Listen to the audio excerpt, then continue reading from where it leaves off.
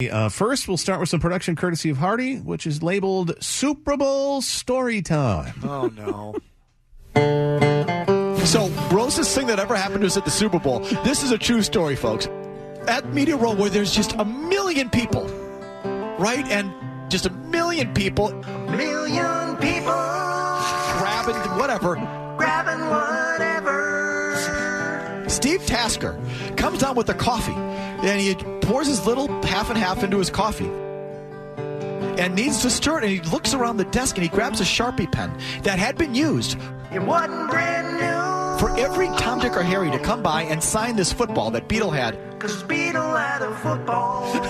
Because he liked his memorabilia. So there was a Sharpie pen that everyone was fingering the entire week and grabbing, and he took that Sharpie pen and stirred his coffee and drank it with that Sharpie pen. He drank that coffee.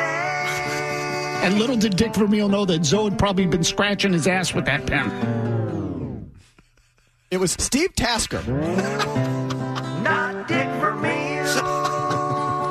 This is a true story, folks. Because nobody would bother to make up something that damn boring.